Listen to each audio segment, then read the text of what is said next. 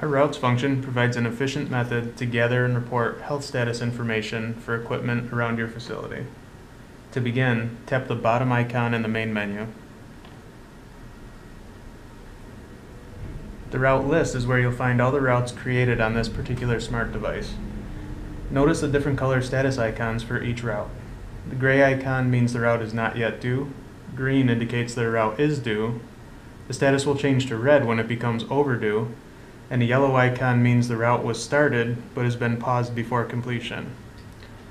By swiping left on a route, you will gain access to some options.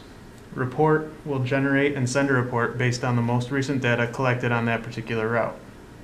Settings allows you to edit the route and then add or subtract i-ALERTs from it. Just a quick note, if a paused route is edited, the changes will not go into effect until it has been completed. And then delete permanently removes a route from the list. To execute a route, simply tap it.